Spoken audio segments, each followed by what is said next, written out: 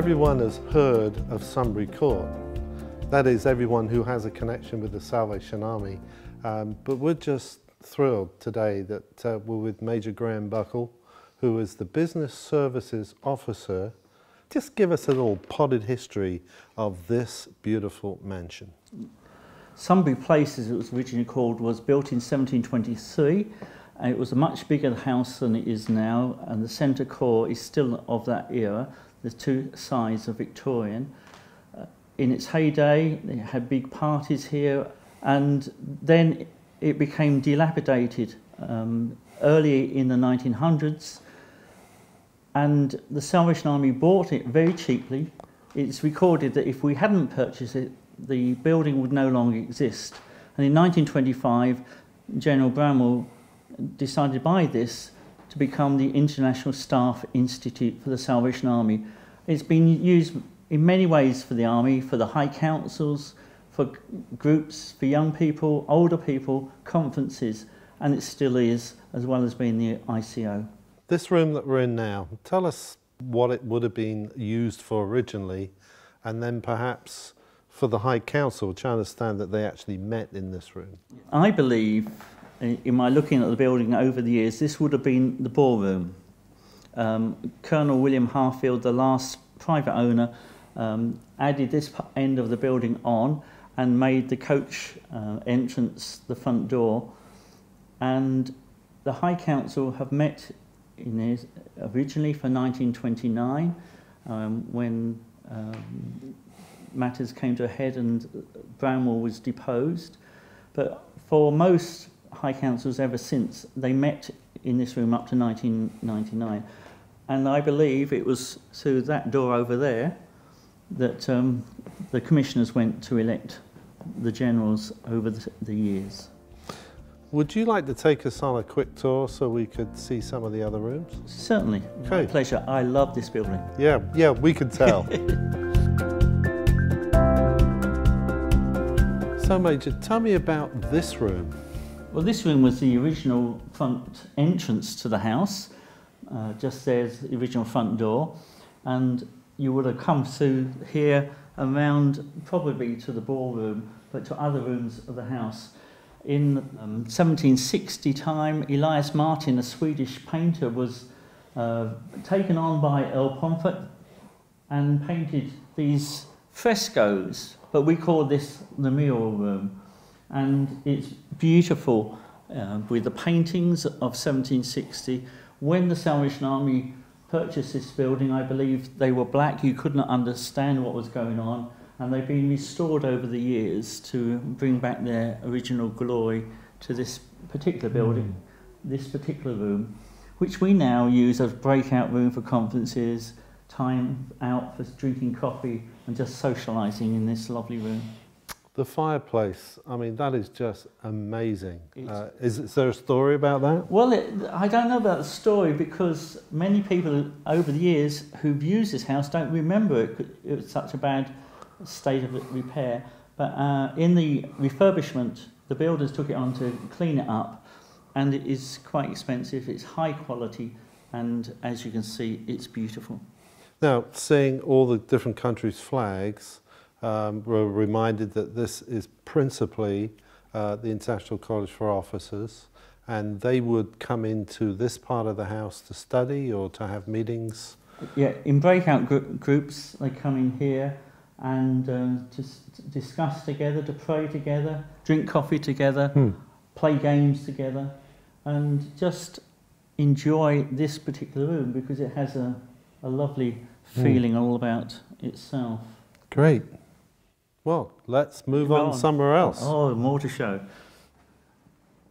Oh, wow. I guess we're in the heart of the house here, and this, I would think, the light well, the ceiling, the door arches, would they be original to the 1700s house? Well, the ceiling definitely is original. In the refurbishment, we found out originally this was an arched door, and there were two arched windows. But as most things are in the house, under British law, these are listed. We can't do anything with them. We have to maintain them. It's the heritage of the country. But I have a sneaking desire to turn it back into a lovely arched door. I think it'll look beautiful and certainly go better with the ceiling. Major, this room for me has a lot of happy memories. I know it is the music room. The mirrors tell that story with the reference to instruments and lyres and what have you. And of course this absolutely gorgeous chandelier. What's the history behind it? Well, it was originally called the music room. The mirrors actually are Victorian, put in by Colonel Harfield. Over the years, many precious decisions for Christ have been made in this particular room, and dedications to him in this room, which is amazing. And then we don't call it the music room anymore. For some reason, we call it the chandelier room. I'm not sure why. And we have this chandelier here, 3,000 pieces of high quality crystal, according to the people who stored it for us during the refurbishment. They have not seen one like it in many, many years. We're actually in the area where the ICO delegates eat and any other conferences have their food. And I think it was originally the conservatory, a wooden structure, and then it became park glass. But this is just incredible, where you can be in touch with the beautiful grounds. Tell us a little bit about that and the reaction of people who actually come here to eat. Oh, the glass box is just amazing. Again, I mean, for English heritage, it's not attached to the building, it can't be, but it attaches itself to the outside, and you can watch outside the sky, the trees, that tree, 300 years old. But just to sit here day after day and look out, to be connected with nature, enjoy really good food in this place, does something for the soul of a person. It's a great place for fellowship, as the conferences and the ICO share meals here together. Talking of ICO delegates, we know they come from the 126 countries where we operate. Does it take some delegates a little while to settle into the culture that is here? Oh yes, some officers from certain areas of the world, this is so different from the life they know, and we have to talk through with some of them about this, because it looks palatial, and I suppose it is palatial, but if you're brought up in Britain, you know, it's a big mansion house, and we're sort of used to having this on our scene in our heritage, and we talk them through, and they really come to accept it and don't find it hard to go home back to their normal life and their land abroad. And these stairs themselves are from 1723, original to the building. Wow. There's two sets of stairs, this one and then the servant stairs, which is not so grand.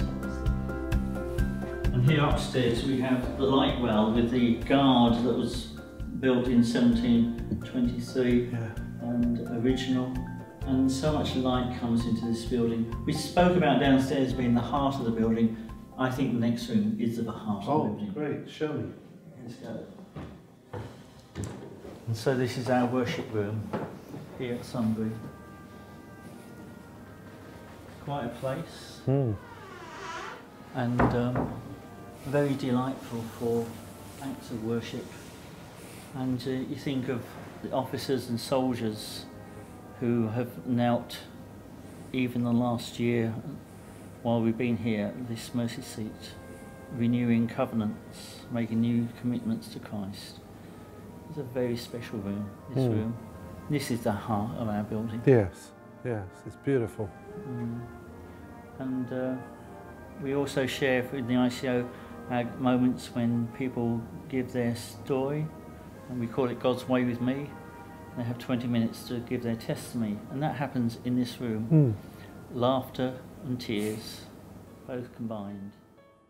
So in addition to the rooms you've already seen, we also have a gym, a laundry, a games room, a library, a reading room, other things to make this place a really good centre for the ICO and conferences. Excellent. Now, where do the ICO delegates meet for their main lectures? In the conference centre just down the And isn't that where they elect the general? It's also the High Council chamber, yes. Do you think we could go in there and see it? Well, yeah, let's go. Okay.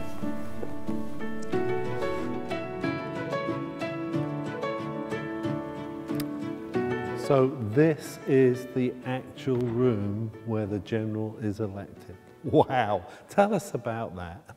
Well, the High Council meets usually every 5 years, and they are based in here since 1999 when General Gowans was elected, and it also is the conference centre. It's a conference room for the ICO and all other conferences that come here, Salvation Army conferences, outside organisations, and use this place and have their conferences here. With the High Council, just for my sake and those watching, who qualifies to be on the High Council? I don't. Right. It's all active commissioners and territorial leaders with the rank of colonel. There's quite defined, you have to read the Salvation Army Act if you want to know exact details, or John Larson's book about inside the High Council also details what happens at the High Council. They meet in here, they worship in here, they discuss in here, and then ultimately they move through the doors at the back that we just come through to areas on the right and the left where they make their votes. And then when a general is elected, announced before the body in this room. Is there a certain sign to, like, the people outside gathering? Well, I mean, I nearly said, is there a plume of smoke or something, but... Not quite. Right. What happens, I understand, because I've never been here when the High Council has happened, is that when a general is elected, to keep the moment private to the High Council, there are blinds on all the windows that come down, so the private moments happen in here with the general-elect, and then the announcement is made just outside the entrance door to the world. Major, this has been really, really great, and I really appreciate you taking the time to share with our viewers what actually happens at Sunbury Court and the significance of that in Salvation Army history. Well, it's been my pleasure. Many people want to visit us, and because quite often we're a retreat centre with the ICO and Brengle, we are a conference centre, and we just cannot allow the public in all the time.